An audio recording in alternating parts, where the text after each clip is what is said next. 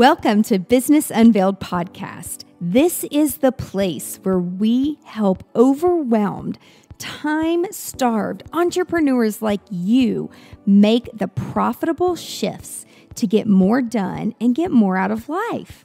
I'm your host, Angela Profit, award-winning 8-figure entrepreneur and CEO.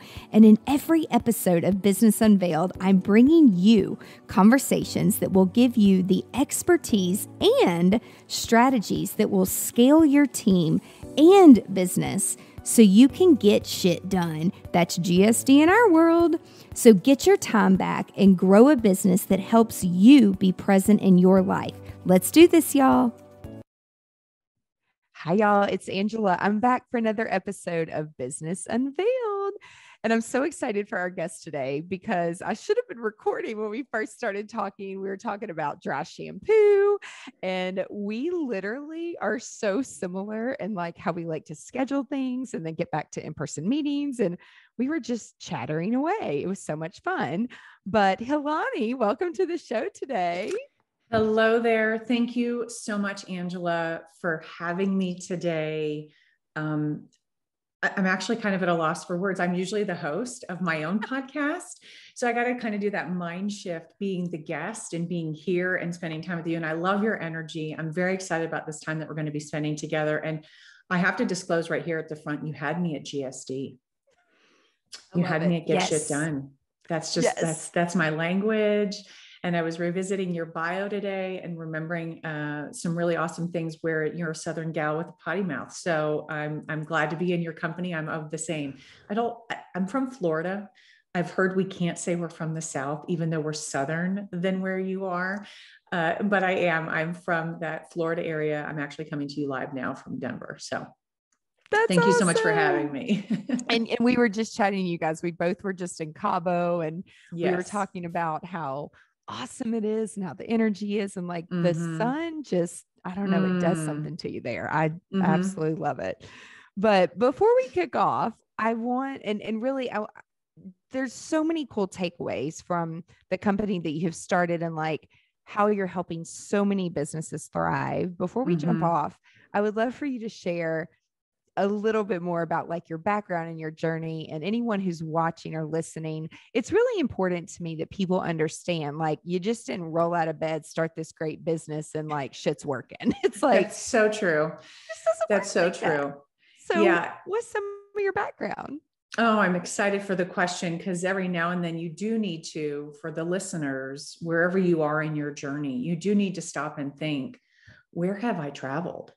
Where have I, fallen down on my face or been able to jump over that hurdle and keep moving forward? So I appreciate the question, because not often do we stop and go, holy shit, where have I actually been and what am I kind of doing and where am I going? So thank you for the question. I've always been someone, I'm an Aries. We were just covering that before we started recording. There is something so innate in my personality that I am always in a position to serve, which I am happy to admit I'm a recovering people pleaser. So for any of those out there that are on that journey, you're in good company here today with Angela and I. And I'm 42. I'm always happy to admit how old I am because I appreciate getting older. It makes me wiser. And we also mentioned this before we started recording. I had those wisdom lines, which is called gray hair. Those got covered up just recently. I've always been an individual that appreciates helping others. And there's something really beautiful. I've actually got goosebumps saying it, something really beautiful about the return on that. And for me, it's extremely authentic. Second to being a recovering people pleaser, I learned the word no in the last 10 years, and it's extremely life-giving on how to use it. I am an only child. I was in theater a lot. I was varsity cheer captain in high school.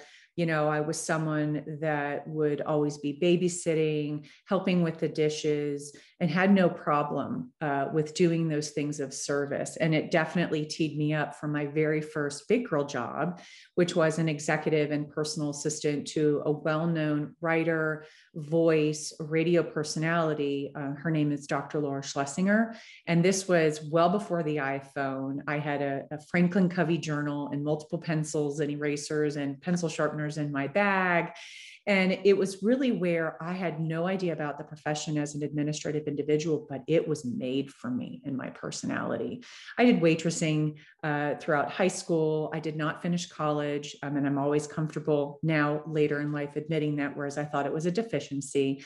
And I have street smarts that are extremely creative that have propelled me forward and been each those types of things about me that are natural have helped me get through my own hurdles. I'm a mom. I've been married here in 2021, now almost 21 years. And there is, by the way, no book that helps you get this far. And I have 2 boys, which is awesome. My oldest is driving and I'm looking, I'm like, what the fuck is this? Oh my You're God, driving? that's crazy. Are you afraid? It's awesome though. No, not really. I'll be curious when my younger starts driving, although I think he'll be great. Both boys are great. I don't have that house where it's like, oh my God, you have boys. What's that like? And it's pretty awesome. So we're definitely in that transition to becoming friends, a little bit more on that percentage versus parenting. So I'm a mom. I left the corporate world, being an executive assistant, to stay at home and be the CEO of the house. And I did it in a way that was unconventional. You know, I was reading books early on. I viewed it as a job. And so my natural habits of being a hustler definitely came into the home. And my husband was working and we were doing that, you know, single income with kids. And it was amazing. We left California to be here in Colorado, where we've been now for 13 years. And there was a point at that time where I said, I need to revisit my full purpose in life, and it's to be of service. And so I had applied to an executive and personal assistant role like late in the night. And I was running a very small boutique business, sewing products. You know, I had a shop on Etsy. I had a blog. I didn't have a podcast then because it wasn't popular, but I had a Facebook page and just all these really great things. And that kept me engaged in what made me me. And so for anyone who's starting out their business, you know, you should be mind mapping what makes you feel alive inside and finding those small tentacles of, you know, what can help you feel that sense of purpose. So I took that executive and personal assistant role, which is essentially what's going to lead me to what I'm doing today. And I'm very proud to announce, and this isn't in a position of overconfidence, but I'm really fucking good at doing that role. And there's areas I'm not great at. I would rather go to the dentist than do, you know, anything in Excel and accounting. That is not my jam. Me too. And I own it. And I'm okay with it. However, with being a high functioning executive and personal assistant, you have to have that. So I took extra time to try to not make a lot of mistakes. So I landed an interview and I realized when I got that job, I hadn't interviewed in 12 years. And so when I left that first interview, because I worked for 4, stayed home for 8. And so I hadn't interviewed. And I was like, it's time to be a big girl again and get your big girl clothes on, get your hair done and makeup. And I wasn't sloppy at home. Yes, there were days I was in sweats. But closing out the story, it was really beautiful to have touch points with very big people in the community on behalf of my executive. And having been from Los Angeles, actually being in the entertainment industry, I believed that gave me just an edge to my voice, an edge to my hospitable nature that wasn't common here in Colorado. So I stood out to the leaders I was interacting with on behalf of my executive, and a couple of them said, "Where did you find her? I'm going to need me one of those." And so they asked for my assistance in helping them find their strategic business partner, which could be known as an executive assistant. And it wasn't until the summer of 2016, where I was in my 4th year in that EA personal assistant role, where I was like talking to my executive. I said, something's going on in the community. I'm feeling very drawn to be of service in a different way. I think I need to pay more attention to these now introductions that started happening like once a quarter, like, hey, I heard about you. Can you help me too? And I was doing it all pro bono, and I was doing it in a very light manner, considering how in-depth my manner is now, 4 years into running this company. And I left the corporate world in the summer of 2017, and I've been wonderfully hustling since. And I heard from a client last week, you only get burnt out if you don't like what you're doing. And I had to pause and think about that. I don't get burnt out. It's a very emotional space to be a headhunter. You're dealing with people, money, job, where we spend so much of our time. So I've launched a company. It's called Exceptional Admins. And my past executive, got to give him credit. He was the one that came up with the name because the abbreviation is EA, like executive assistant. And so I'm in my 5th year now. Yeah, here in 2021. And I'm close to completing 100 placements in less than 5 years, which is very exciting. Yeah. For me, I view business growth. So this is a tip for the listeners. A lot of people are promoted by the outside, CNBC, Squawk Box, Market Watch, that revenue tells you if you're successful. And when I see applications for, getting recognized for an award and they want a minimum of $1 million, I'm thinking I'm not available for that yet. But I truly believe that every time the phone rings, oh, I've heard about you, Hilani, and I'd love to work with you. That is a measurement of success for me. So I hope we get to cover that at any point during our discussion. And just kind of like the varying ways to view different things as a business owner. So I'm running Exceptional Admins. I've got 3 different things I really provide the community. It's permanent placement for individuals. I have consulting, which is also connected to a workshop that just launched this year, EA University. Creatively, I have some articles I write every now and then. I have my own podcast. And so I'm not trying to be all things for all people, but I am continually trying to find channels to give my wisdom and the things that I learn on a daily basis out into the ears of, and the eyes, if they're reading the article, to those out into the community. So that's my story. Yeah. I love it. And what you're doing is so needed. And much like you have probably heard a gazillion times, like let's see, for the last 20 years, I've had 3 main right hands, literally they're my right hand. Mm-hmm.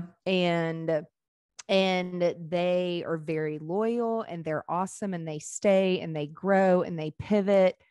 But there are a lot of friends that I have who are entrepreneurs and they say over and over, I need an Amanda. I need an Amanda. Where did you find Amanda? I need an Amanda. But it's like strategically from psychology, I know what type of brain makeup I need to have. But no one taught me that. I learned that through working in a mental hospital, which not everybody has that background. Yeah. And so understanding how that person needs to be communicated with is so important. And so I remember years ago when VAs first started coming out and it was like, oh, I'm going to get a virtual assistant. They're going to fix everything personally, professionally. Yeah. And then a couple of years would go by and I would listen to my friends at dinners bitch and complain about, well, that VA, this shit's not working out. And I'm like, but time out. Why is it not working out? And the reason it's not working out is because you, as the leader, don't want to train them, put the time and the effort. And that's always, but it's like, until I'll say that to their face, they're like, oh shit, maybe it is me. And then there's people who are just, they'll never listen. Those people are not around my circle, but it's like, I had to take a step back and always even as a leader, we are serving others. And if we can't serve our VAs and our EAs and our assistants and how are they going to serve our clients if we're not training them and teaching them and leading them?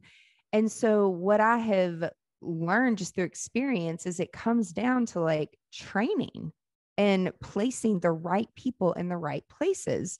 Oh, so yeah. If someone uses a company like yours, you do all that work for them and then place them. And it's beautiful. So now, even after the pandemic, and I think during the pandemic, a lot of people realize oh shit, I need to figure out how to work with a EA or a VA, over technology. Right. Get over it. And they've had to learn how to train a whole different way. So are there any insights or strategies or something that you can like your top 3 things that you look for if there's someone listening or watching and they're like, oh my God, I know I need to hire somebody. I know I need to do it. Like I'm drowning. And Yeah. just, it's like, you can't do it all by yourself, people. Mm-hmm. What would you say to them in terms of if they're looking for somebody? Like, what are some things that you have learned over the years in your company? Like, these are non-negotiables. Like, these are things that I have to do. How much time do we have for the recording? No, I'm kidding. You're like, girlfriend, we don't have all day. I know. And I love how this is it. teed up, because I sort of mentioned it earlier in my story. There is, and I'm going to start with a negative, but I'm going to close on a positive. So everyone stay with me. There is no playbook. Now, to your question of 3 things, I'd like to get to that in a moment. Before I tee up some philosophy changes that need to happen, a lot of the work that I do is helping advance the mindset of a client to the today's assistant. A lot of the times, and prior to COVID, right, I was out business development, like heels. I don't even know what those are now, but heels, out and about. And a lot of the times people would say, oh my gosh, Hilani, I love what you're doing. But I don't want to bring that in. It's more work to train, and you use the word train. And so I'll talk on that. It's more to train someone than to just do it myself. And that actually is a beautiful gateway to a discussion on time productivity, which is what your purpose is every day. Mm-hmm. And for me, and you had this in your bio and I loved it, where's your energy going? We need to have the replacement for time management of energy management, right? What's being called of me and where is my output? There is no playbook. However, there are 2 types of administrative individuals, and both serve a purpose in the professional community. One is conveyor belt, which it sounds like from the example that you gave, they would receive a task from Angela and execute and be done. The strategic individual is Angela, that doesn't really connect with what our goals are this week or next week. Where does this line up with what you're working on in your head that you haven't shared with me yet? Because it's about, and you said it, communication and the why. And when an executive says to me, and this is the word training, please don't bring me someone I need to train, I try to break that up and say, it's either training or education, right? Context is so key, and it is unfortunate, and it happens all the time. So for any of you listening and you're about to say, oh shit, that was me, you just assume they know it and they figured it out and they're in your head, and you've only been with them, your VA, 10 hours a week for the last 3 weeks. And you're like, well, they should know my business, and they don't. So there's a context discrepancy, so for training, it's like, let's say Angela uses, a new CRM, she's tracking all of her activities. We need to train Hilani, your assistant, on that CRM. That is training. So when the executive says training, I say, we either have training or we have education. You're telling me ultimately with that statement is you don't want to spend the time necessary to educate them. You have historical knowledge in your role as an individual. And usually I'm working with CEOs of large companies, lots of new entrepreneurs this year, which is great, right? Because their business is booming. I'm like, where are you at with a threshold of patience for the fact that you, for the next 6 months, when this person joins you, is going to be siphoning from you a significant amount of context that they don't have to get up to speed. So that beautiful cadence of back and forth is getting stuff done. And the things that I like to tell people, if they're exploring a part-time or full-time hire, one of the top questions you should ask, even in the very first interview, is, this is one of 3 from a suggestion and wisdom standpoint. Sarah, you don't have executive assistant in your background. Tell me what from your background intersects with the needs of this role. If they are too general, well, I'm really great with people, and I'm happy to, put events together, because I do appreciate people that come from the hospitality background and join in administrative roles. They've got a lot to offer. If that's the answer you're hearing, they don't have their administrative voice, which means they won't have the strengths necessary to be able to execute administratively. If their answer is, well, calendar is king, and I want to learn everything about your calendar, who you spend time with, what's the frequency, where you regularly eat lunch. The calendar is where I'm going to become a subject matter expert in the first 30 days. So if you start asking me to run reports, I may not view that as important, even though that's important to you, because I don't have context. The calendar as king, we can look back to the last 5 months of, where's Angela been spending time? How many times has she talked to Sarah?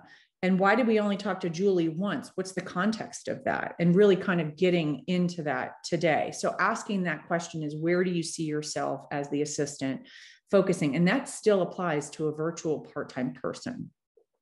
The next question is, and I actually use this on both ways, both the client can ask this and an assistant can ask this. And this is very vulnerable, and this allows for authentic discussion. The executive can say, or the entrepreneur, where do you think, in hoping you've done research, Angela, on the company, where do you think you might make your first mistake? And that question trips everyone up, and it's good. And the reason we want to ask that is twofold. How do they physically respond, right? Do they start to move in their chair too much because they don't have the answer, which likely means they didn't do a lot of research. They're not invested in what you're doing. Their stalking is not established, which for me, being a heavy stalker equates to being resourceful, and I'm sharing a lot of wisdom, which everyone's trying to digest. And maybe you've pulled over to start writing some of this down. It's key because we need to think differently about interviewing. And it comes down to the context. It comes down to personable and actually being confident with that question of where you're going to make your first mistake. And a great answer is, I may trip up. If you have two Steves you talk to a lot, I may confuse them. And that's healthy and human. And if that's their answer, that's great. And they've already figured out that you're dealing with a lot of clients. They may say, hey, I learned in the past to triple check X and Y. You've just learned that they're developing because they've given their answer. The third thing is, and it kind of goes to small teams having culture. I like to ask, to me, culture does not mean beer pong and wine in the fridge and shit like that. Yeah. Culture is what does a company do? And Leah, my assistant, and I, we're a culture of two people. What are we doing? We could be found praying maybe when we have an issue with the client. We can be found laughing when we're like, really, that's okay. Let's move it. Let's bless that part and move along. And there's a variety of things that can come up. And so culture is really a neat thing. And if you are a one-person entrepreneurial environment and you are looking for that second right arm, left brain person, what do you do, Angela, to recharge is a great question to ask. If they know how to stay high functioning, they know if they're like, oh, I'm a workhorse, that's going to be great for you, but are they going to be able to recharge? Are they a person that reads leadership books? How are they going to invest? There's some beautiful things that have come from my relationship with Leah, where I use now, and I give her full credit for it. She's like, wow, that call was very life-giving.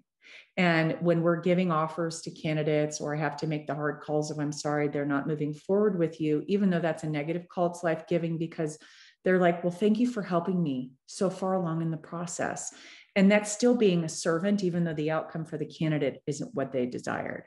So while it's a very long answer, I sure hope that the listeners were able to pull one or multiple things from what I shared. Oh my gosh, just the interview questions alone.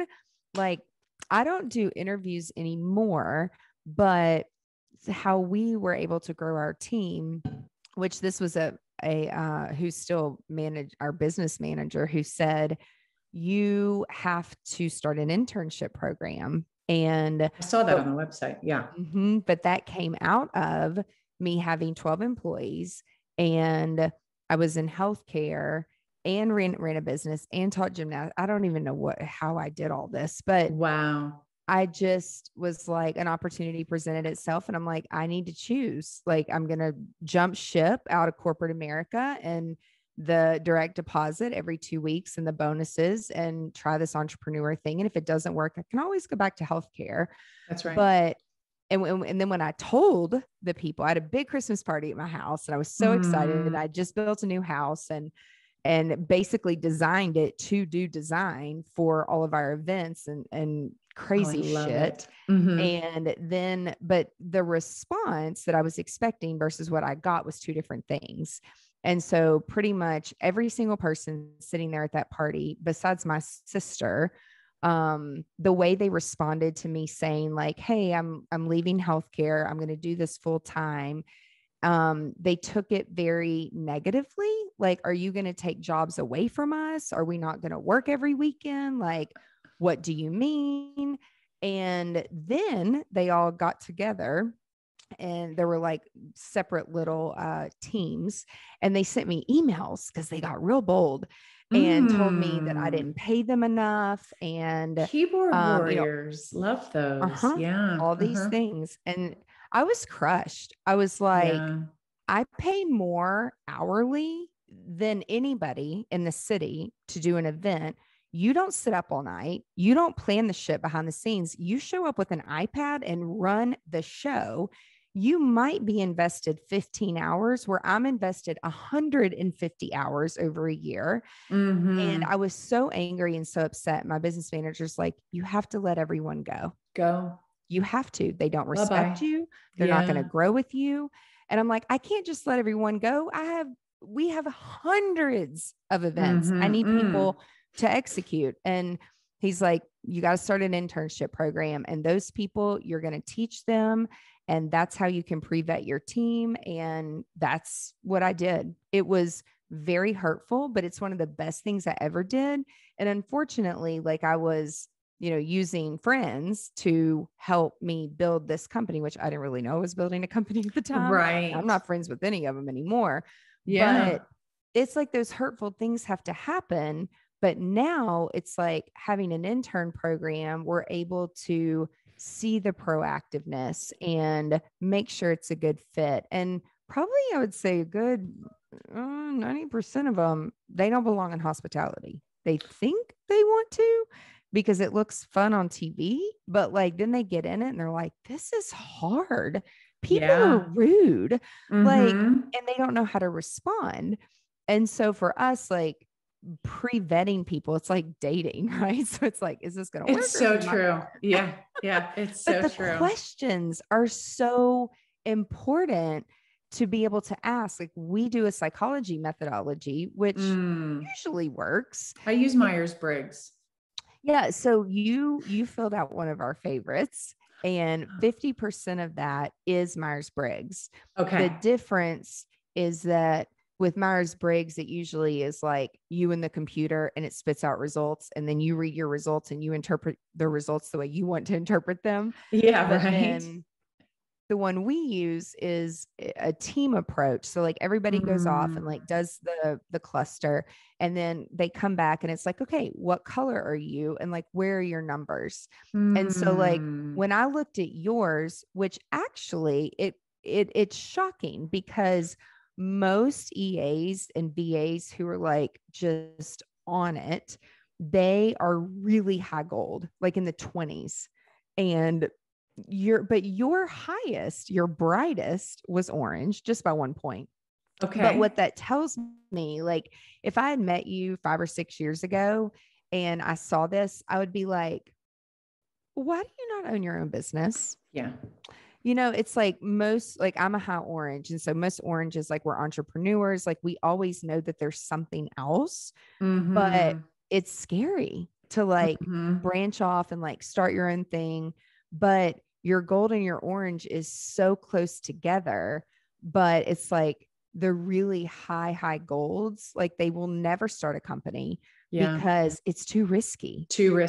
It's way too risky. And they don't want they want to sleep well every single night and they don't mind the repetition and the tradition of having a job. But it's more nowadays, it's more about like the quality of life. Who are your team members? Who's leading you? Like, what is that purpose? What is that why? But it's funny because I can look at these personality results and kind of know right off the bat, like, okay, your brain's wired this way, but you're having to do this because you're thinking this. But and then you also mentioned too that your husband was an entrepreneur, which when you have a partner involved, it makes it a little less risky. And if they're an entrepreneur too, like they're pushing you and supporting you because they understand that when you get into, I'm going to run a business, I'm going to start a business mode, like you really flourish and you really love what you're doing. So even before talking with you, like I could look at that and I'm like, this is interesting, like knowing what your business is. And then now it makes sense to me why it's like, why hasn't this been up for 15 years? Right. But it's like, you have your shit together and Thank you you. wanted to make sure you had your shit together before you're going to go out and do it for other people. Right. Yeah, I mean, absolutely. I loved all of that. And I'm intrigued by that extra orange. And it's interesting. Let this be a thought that's backed by the data of the assessment. You do have the chance, and I don't like the word change, you do have the chance to evolve. Totally. And if I were to describe myself, I am, and my assistant Leah will comment on it, I'm pulling from my desire of service. And I'm still kind of acting as an executive assistant to my CEO clients because I have deliverables, I have action items, I have information. I am luckily running the show and the timeline and what we're doing. And that is still very executive assistant in nature, but I'm also in the driver's seat. I do sometimes not work with certain clients just based on that initial call. And I have a huge advocacy bone for the individuals on the candidate side who are my people that I'm working with. Of the 95 I've done, only two, maybe two I remember that I personally would not have been their assistant. And I kind of have that box I want to check off when I'm talking to them initially. Would I want to be your assistant? Would I want you to call me or text me at 6 a.m.? And traditionally, I want to say yes to that, to take them on as a client, because then my liveliness and passion as the interim publicist who's verbally marketing the role, verbally speaking on your behalf, is really powerful. And that goes into what you mentioned with purpose. For me, having a high orange, this is my third business. My first one was the handmade brand that I had mentioned. I was doing it while I was at home. It wasn't clearly the revenue generator that I have today, but it was great. And it kept me intact with what made me me. And so if you've been a stay-at-home mom and you're now moving into entrepreneurship, if you wake up and do your life the same as you did as a stay-at-home mom, you haven't evolved. And it's key to kind of think about, throw on some mascara, get that dry shampoo out. Today I have in a braid, right? Just something a little different to define that change, or as I just said, the evolution. But then I'm happy to take risks. I actually wrote this down because on your website, what did you say? Rules are meant to be broken. I had this really cute meme that I've used on my Instagram page months and months ago. It is, and you maybe have seen it. It's in black and white. It's 5 little ballerinas, right? They're all like 3, 4, and 5, and 6 years old. And they're all standing ready to plie, except the one that's hanging upside down on the bar. And then the caption says, be different. That was me. That was me. And I was called out, early years of she can't sit still at parent teacher conferences, she's always chit chatty.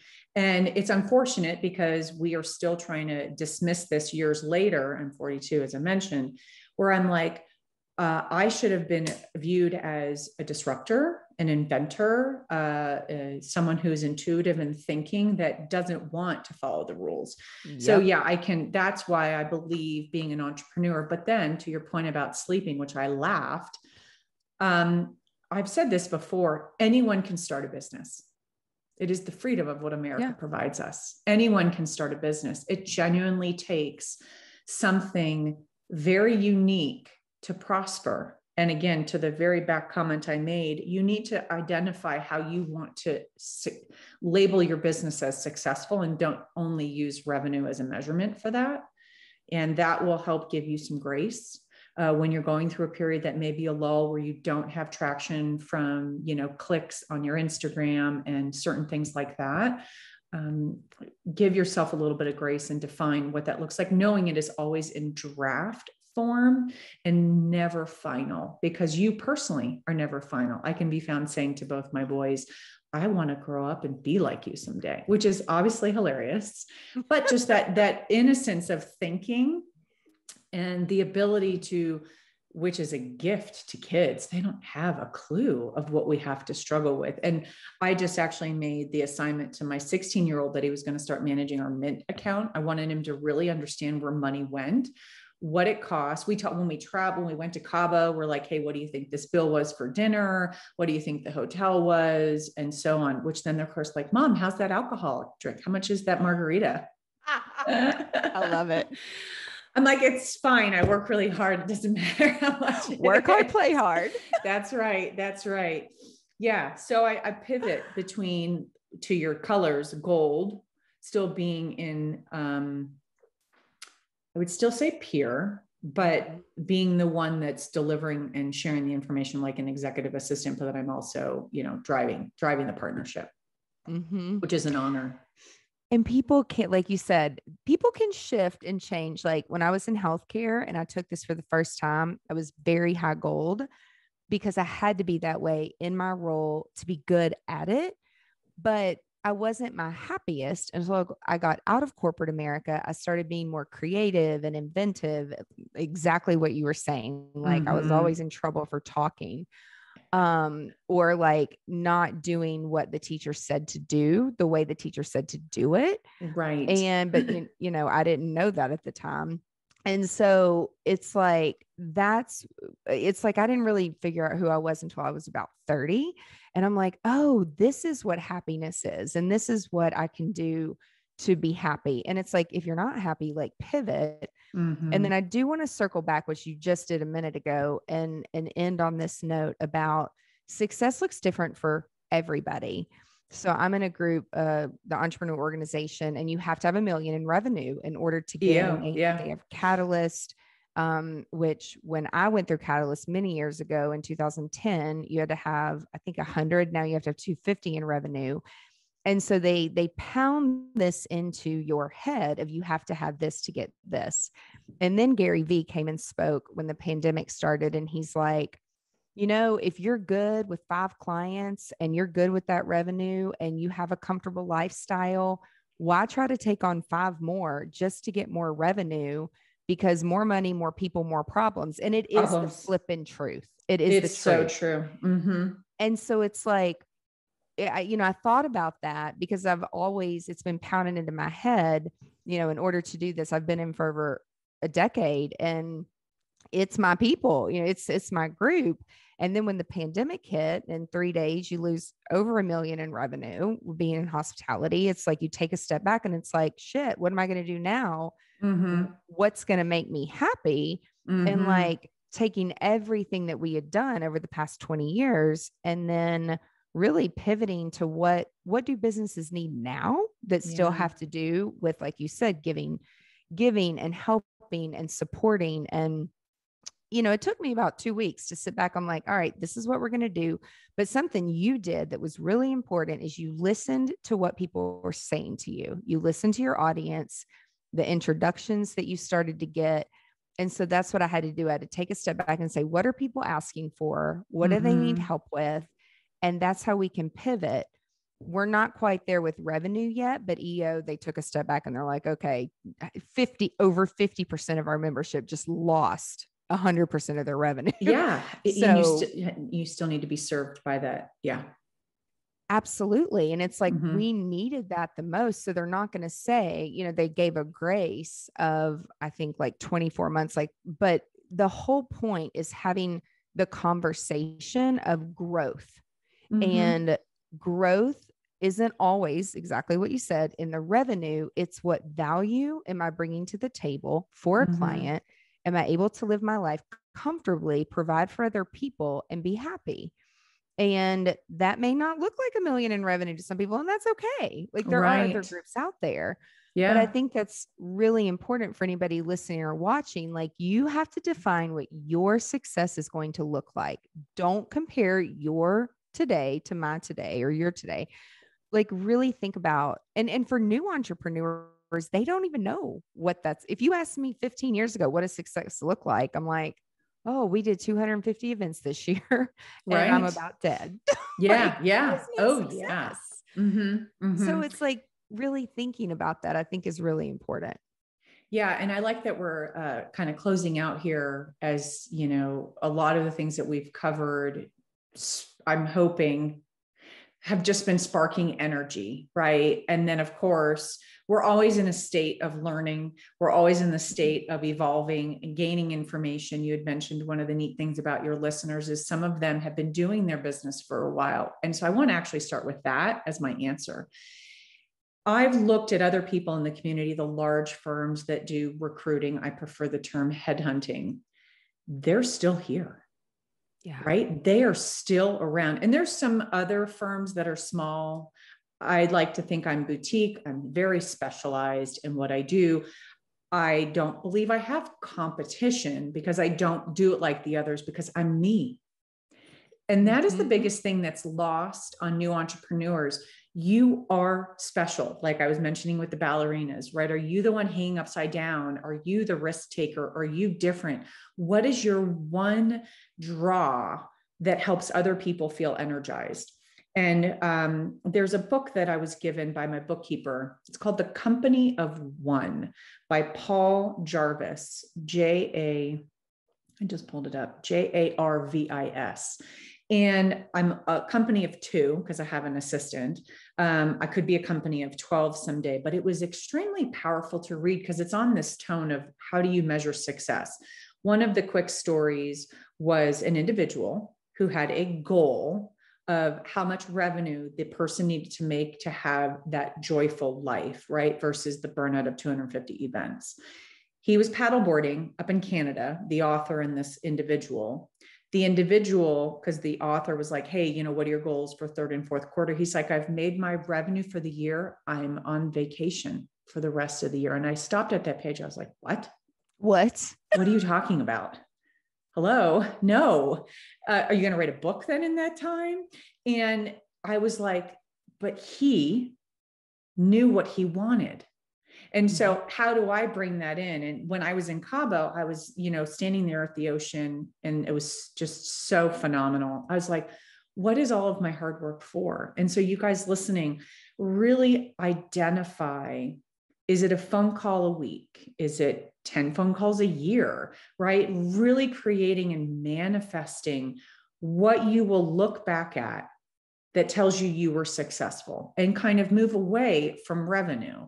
That way you give yourself more grace and authority of how you are going to feel. Mindset is so key. And if we have such a rigid mindset, we're creating a suffocating philosophy, and then we're disappointed, and then we're going to get discouraged, and then we're going to kind of hunker down and be a hermit, and then we're going to forget doing another Instagram reel. I'm not in it today.